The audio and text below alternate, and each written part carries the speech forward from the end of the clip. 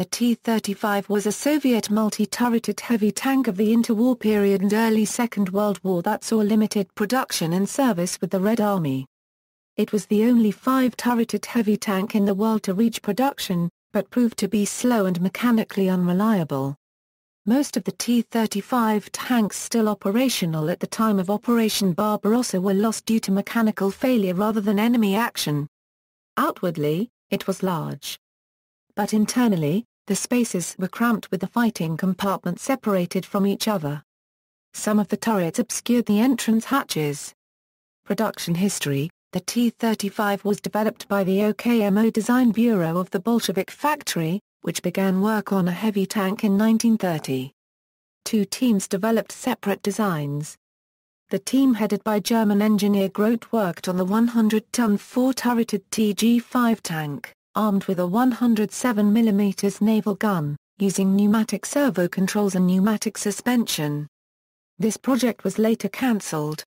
The concept of large, multi-turreted breakthrough tanks was favored by several European armies in the 1920s and 1930s. Designs existed in Britain, France, and Germany for such vehicles.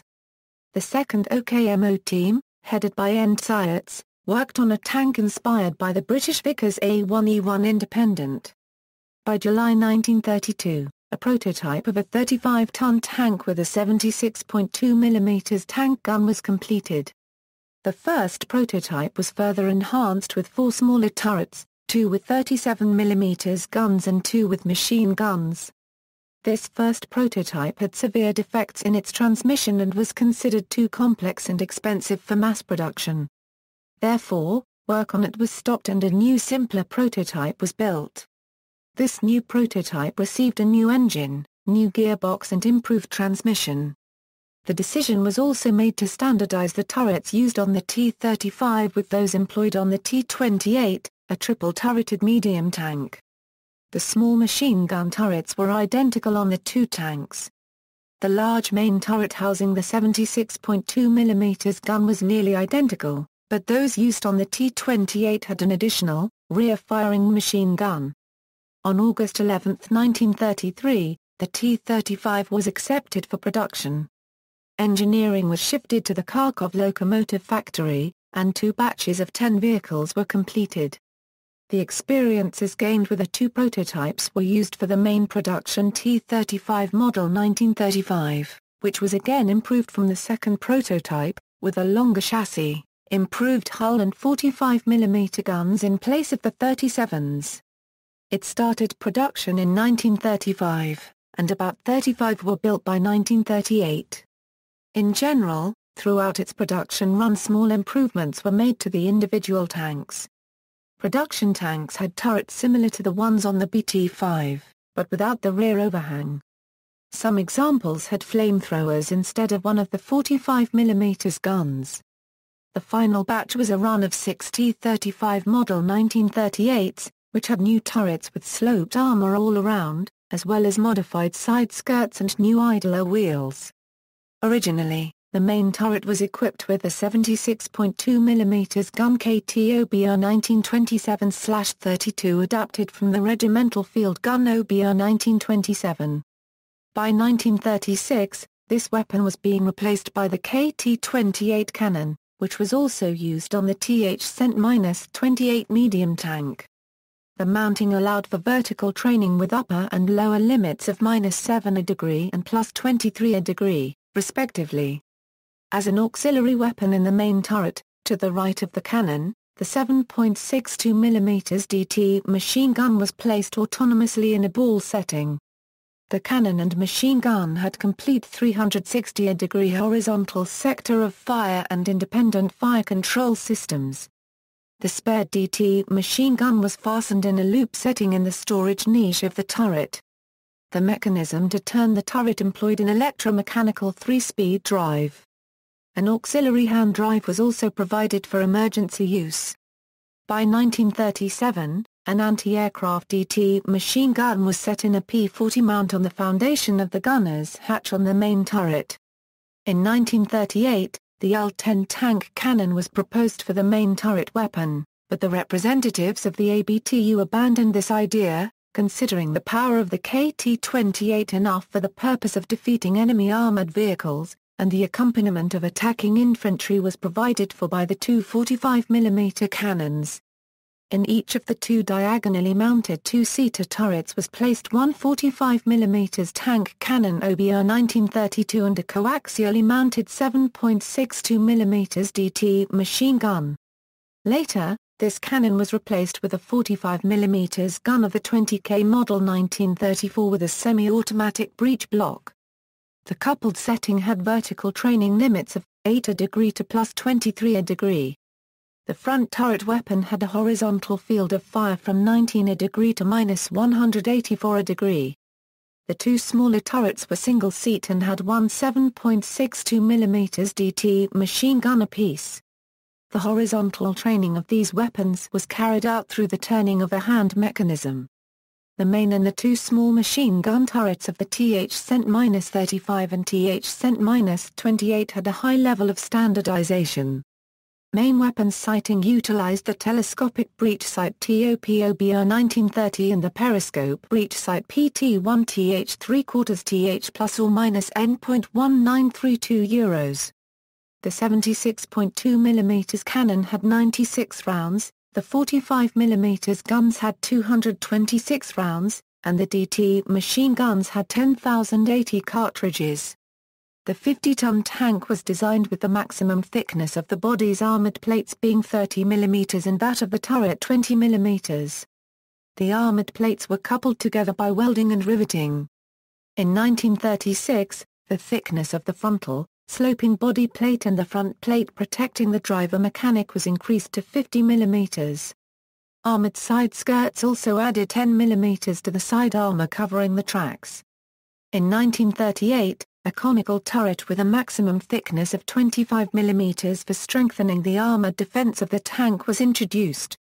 The thickness of the frontal armored plates was also increased, to 70mm.